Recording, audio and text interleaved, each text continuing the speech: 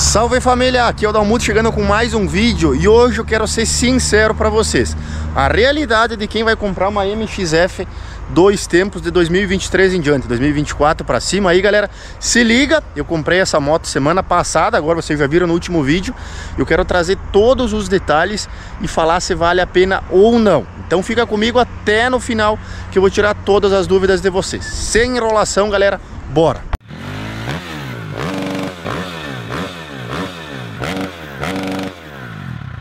Galera, então todos sejam muito bem-vindos, aqui é o Cristian Dalmuto. Se você está chegando, deixa aquele like, se inscreve aí. E esse vídeo eu vou tirar todas as dúvidas de vocês que estão com medo ou na dúvida de uma MXF 2 tempos. Essa aqui é uma 250 TS 2024 já, peguei 0 km. Então galera, seguinte, a realidade de quem compra uma MXF hoje. Tô aqui com o óleozinho 2 tempos, um giclê que veio de brinde. Por que que essa moto às vezes é muito mal falada, galera? Aqui na minha região, às vezes o pessoal fala mal sem saber.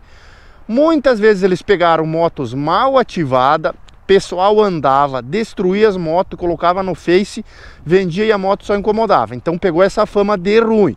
Galera, eu comprei essa moto, dei umas voltinhas. O que que a moto dá pra ver assim, ó, de cara? Suspensão é sensacional.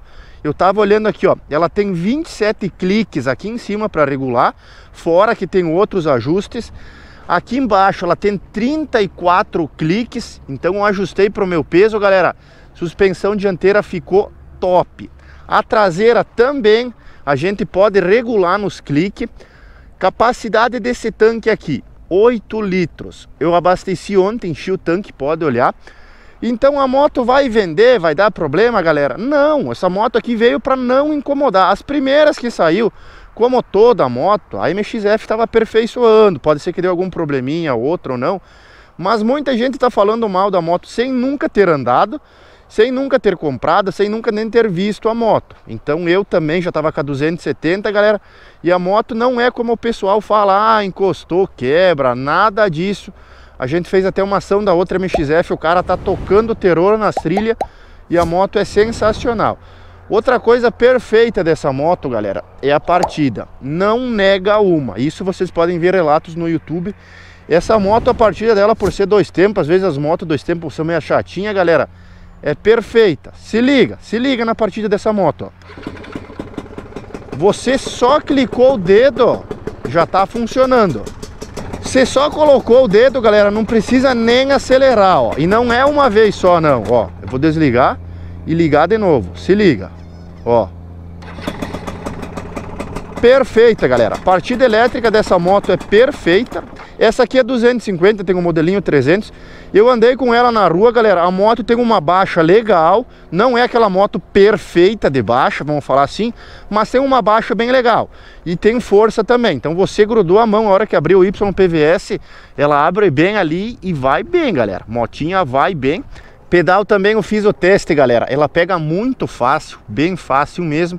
Um detalhe, ela veio com uma gasolina, quando o cara ativou ela, tava bem aqui assim, ó. Então eu sequei ela e eu abasteci aqui na minha cidade e comprei esse óleo 800 aqui, galera, que é o mais caro e o melhor. A moto de primeira mão começou a ratear e engasgar. Daí o que que eu fiz, galera? Já vou passar para quem vai comprar também e tá ativando a moto. Eu voltei só uma voltinha no ar aqui, ó. Não sei se vocês vão conseguir ver onde que tem um parafusinho aqui. Tá ruim até pra mim ver. Ah, onde que tá aquele parafusinho? Tá aqui assim, galera. Esse parafuso aqui, ó. Não sei, vocês não vão conseguir ver, mas é o parafuso de entrada de ar. Eu só voltei uma volta, galera. A moto ficou afinadinha. Se liga aqui, ó. O tanquezão tá cheio. Deixa eu mostrar pra vocês, ó. Eu coloquei, foi 8 litros. Ó. Tá ali em cima a gasolina, 8 litros. E esse óleo Motu aqui, ó, 800. Então ela deu uma engasgadinha, porque ela tava com outra gasolina e outro óleo quando foi ativada. Eu só voltei uma voltinha na entrada de ar, a moto afinou. Ela vem de brinde esse jogo de giclê. Se a gente precisar erguer alguma coisa, fazer algum ajuste, a MXF dá de brinde. Não precisei, né? Como eu falei, eu já enchi o tanque, já afinei ela. A moto tá um canhão. Então, galera, a realidade de quem vai comprar essa moto aqui, ó, é só saber ativar. O lugar que vai comprar, ativar ela certinha, lubrificar bem e só acelerar. É uma moto que foi feita para aguentar. Não tô fazendo propaganda, não ganho nem R$1 da MXF. Acho que a MXF nem sabe que eu tenho essa moto. Mas a motinha eu gostei, porque hoje com 30 36 mil. O que a gente compra de 0 km, galera? Absolutamente nada. E é uma moto que vem com painel, né? Vamos mostrar aqui, ó. Aqui, ó, tem 1.2 km só. Suspensão invertida, mesas usinadas, radiador, ventoinha de fábrica, cubos já na cor aqui, ó, pintadinho, suspensão bem reforçada, pedal de alumínio aqui, ó, aqui também. Moto bonita, galera, bonita mesmo, sinaleira de LED, o banco aqui para grudar bem. Então é uma moto que chama atenção. Eu sei, tem os pontos negativos, lógico, a moto não é perfeita. Provavelmente com o tempo a gente vai ter que fazer algum ajuste no carburador, né? Sempre tem alguma coisinha, quando a gente vai andando a gente vai querendo ajustar. Mas galera, vale a pena comprar essa moto? Eu acredito que sim. Nesse valor hoje a gente só compra moto importada bem surrada e velha. Então hoje na faixa de 35 mil eu compraria uma MXF 2 tempo 0 km. Tem a 300, mas a 300 está na faixa de 45. Eu quero saber de vocês aí, galera.